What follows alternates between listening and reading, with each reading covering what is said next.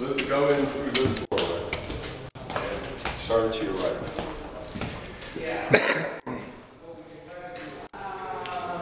No way. That's crazy. Whoa. Isn't that amazing? That's amazing.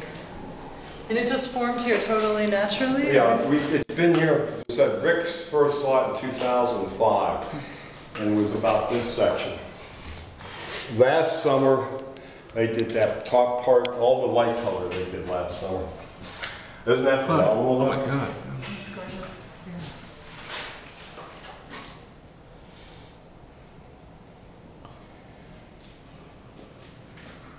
The beekeeper thinks there's probably between 20 and 30 pounds of honey.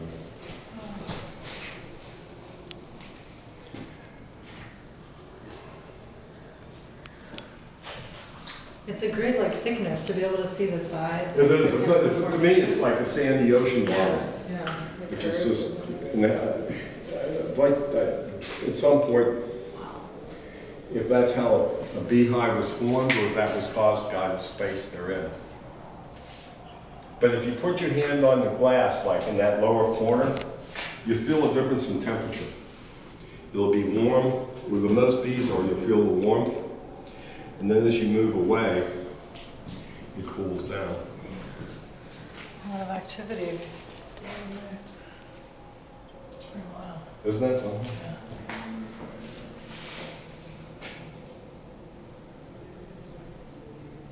That's, so as I said,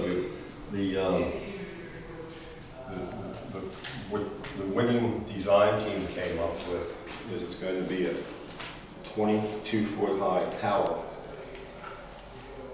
5-foot diameter, and the exterior of it, they did a tubular framework, but Rick has rigidized metals, which uses a lot of stainless, and they emboss it. They're using a small pattern, but those are going to be in the shapes of your individual honeycombs. And then they had a program, and based on where it'll be sited, in the south and the west during the wintertime, you have triangular perforations in these panels, and you have few during the summer. So it's aside from having that honeycomb, it's also going to have perforations going to change.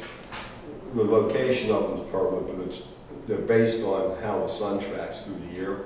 So it'll be sort of a neat thing. And then inside, the beehive's made out of cypress, and it'll be on like a little bit of an elevator shaft.